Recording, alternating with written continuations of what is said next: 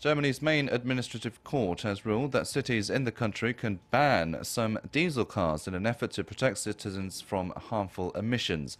The Federal Administrative Court in Leipzig said Tuesday that the heavily polluted cities of Stuttgart and Dusseldorf can gradually implement the ban on older diesel vehicles. The move may trigger other cities and even some countries across Europe to take similar action as they struggle to meet EU air quality standards.